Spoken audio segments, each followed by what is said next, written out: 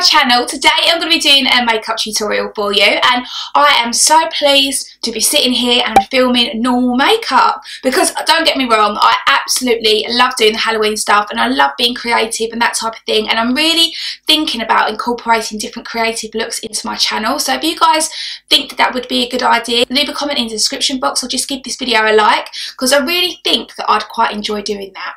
But anyway, so I really wanted to do a really nice dramatic makeup look for you. So if anyone's been watching the X Factor recently, you guys know that Cheryl's makeup is just incredible. I absolutely love her looks. I want to find out who her makeup artist is though, but if you guys know, then just leave it down below in the comment box so I can go and stalk them on Instagram, because I absolutely love the way her makeup turns out. She just kills it all the time, and literally her eyes are just popping. They're so smoky and sexy, and I absolutely love that look. So I kind of wanted to recreate something similar to that today. So again, this is something very dramatic, something very glamorous, and you guys know that I love a bit of glam. So I use the Smashbox Full Exposure palette, and this palette has been out for quite a while now, and I think they also do another palette called the Double Exposure, but this one is just really, really good. It's got loads and loads of different colours in it. You can really make nice dramatic looks with it, or quite neutral looks with it. You've got loads of shimmers at the top and mattes at the bottom, and a mixture of cool and warm tones. So it's such a versatile palette for so many different looks. So I really, really hope that you guys should enjoy this tutorial. If you're interested in finding out how I do it, then just keep watching. So to start off the look, I'm going to be taking my MAC Paint Pot in Soft Ochre, and I'm just going to be putting that all over the eyelids and up towards the eyebrow, and that's just going to help prime the eyelids and also counteract any discoloration. So now going into the Smashbox palette and a really fluffy brush, I'm just going to be taking that kind of peachy brown shade, and I'm just going to be using that as a transitional colour. So I did take this quite far up towards the eyebrow just because we are going to be blending out quite a few shadows into the crease, and I wanted there to be a nice gradient of colour. So now I'm going to be going back into the palette and taking this cool brown shade, and with a more denser brush, this is the MAC 217, I'm just going to be putting that into the crease as well. And as you can see there, I'm flicking it up at the outer corners just because I really wanted to create a nice winged look. And I did go in and put some sellotape on the outer corners, and that's just going to help create that nice winged look as well, and also clean up any mess that might be there from when we're blending out all the eyeshadows, just so we've got a nice clean crisp line. So now going in with the darker brown in the palette, I'm going to be taking a more tapered ended brush, and this one is by Zoeva. I think it's their Luxe Petite brush, and I'm just going to be focusing that on the outer half of the crease and really making sure that's nice and blended out, and so we've got a nice gradient of colour there, and that's just going to add a little bit more drama to the whole look. And then I'm going to be taking another brush and spritzing it with a bit of Fix Plus, and I'm going to be going in with this really beautiful, it's almost got like a copper in it, so it's like a coppery brown shimmery colour from the palette, and I'm just going to be putting that on the 2/3 of the eye and leaving the inner third of the eye nice and clear, because I'm going to be going in with another colour just to brighten it up.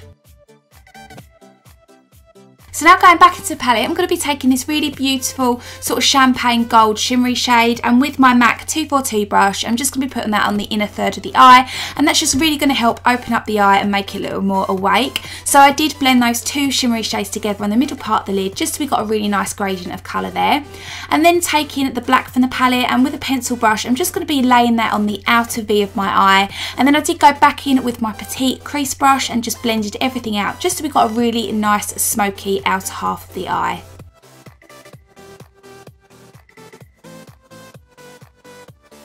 Now to marry all the colours together, I'm just going to be taking that fluffy Zoeva crease brush, and with the transitional shade that we put in there at the beginning, I'm just going to be blending all the colours together, just so we've got a nice beautiful gradient of colour up towards the eyebrow.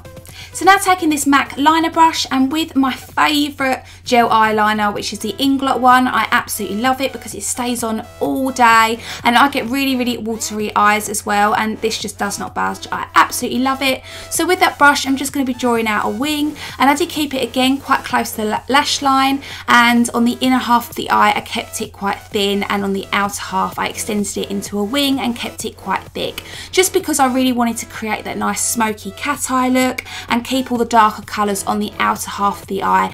Now to add a coat of mascara, I'm going to be taking my 17 HD Falsifeye one, and I'm just going to be adding that to the top lashes. And for false lashes today, I'm going to be taking these ones by Velour in the style Winging, and then to move on to the face. So for foundation, I'm going to be taking the NARS Sheer Glow and the Too Faced Born This Way, and I spoke about this in my last video. I absolutely love mixing these foundations together. I think you just get such a beautiful flawless look to the skin, and it just creates that really nice dewy look as well, so it makes your skin look really nice and healthy, and also it covers up any imperfections that you might have.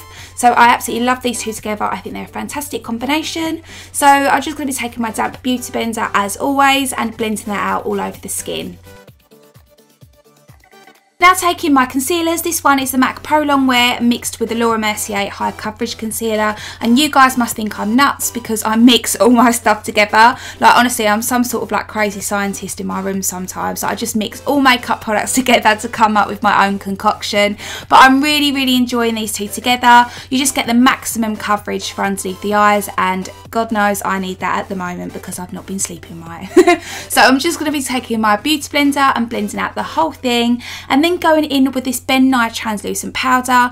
I'm just going to be baking the concealer just to make sure it sets in place and it doesn't crease. So again, just using my damp beauty blender to apply that. I'm going to be heavily packing that underneath the eyes, and this is a really brightening powder. So Cheryl has that kind of like massively contoured chisel cheek look going on, so I really wanted to recreate that, so I did go quite strong with the contouring today. So it does look a bit strange, but once it all comes together it will look alright.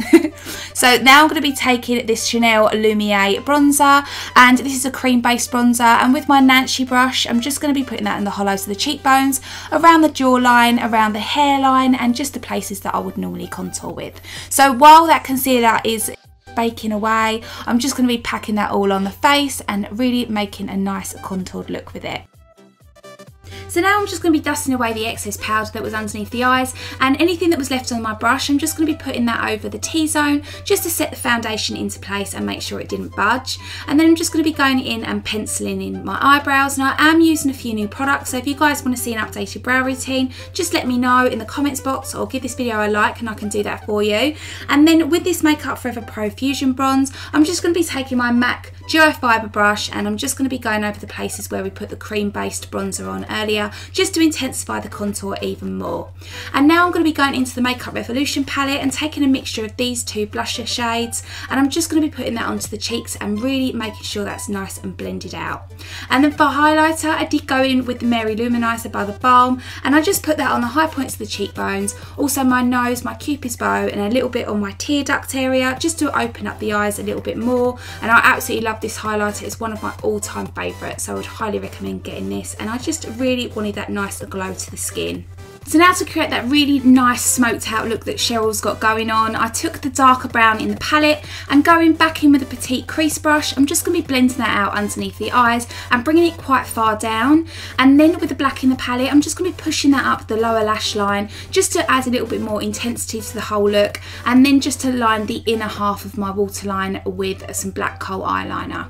So then after that I did go in with another coat of mascara to my bottom lashes, and then I moved on to the lips. So now taking this 24/7 Urban Decay lip liner in the colour Liar, I'm just going to be putting that all over the lips as a base, and then to top it off with some gloss, I'm going to be taking this one also by Urban Decay in the colour Nuna, and I'm just going to be putting that all over the lips as well, just to complete the whole look. So I really hope that you guys enjoyed this tutorial. Thanks so much for all the continued love and support on my channel. Please don't forget to click that subscribe button if you're new, and click the like button because it really does help out my channel. And thank you so much for watching, and I'll see you all in the next one.